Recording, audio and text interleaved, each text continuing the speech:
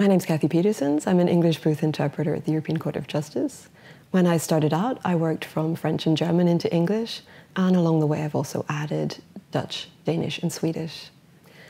I started working as an interpreter when I was 25. I graduated just in time for the Sydney Olympics, so that was my first gig. And then after that, I moved to Europe and started working as a freelance for the European institutions.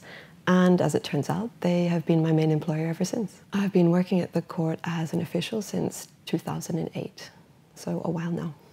What I most like about working at the court as an interpreter is that we're given the time and the resources that we need to prepare each case, because some of these cases can be quite complex and quite technical. And so that preparation time is a real gift, because it means that I can go into the booth every time feeling well informed and well prepared about the case I'm working on. I think, like with most jobs, some days are definitely more interesting than others, but we do get a lot of very interesting cases, very topical cases, and those are particularly enjoyable to work on.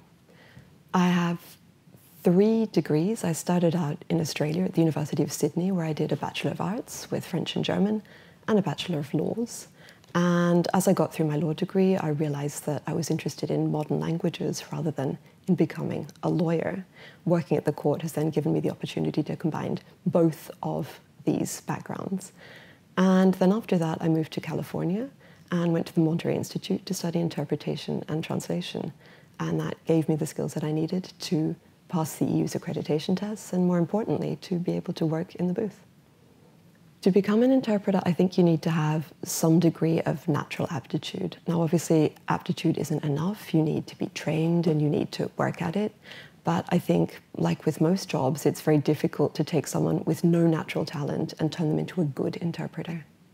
I think the main skills for a good interpreter are having a very strong command of your mother tongue. That's the language into which you work all the time.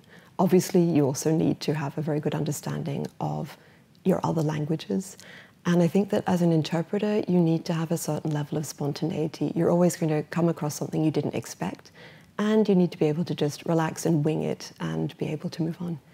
If you think that interpreting might be for you, then in a purely practical sense, I would try to learn more than one foreign language, because at the end of the line, that will make you much more employable.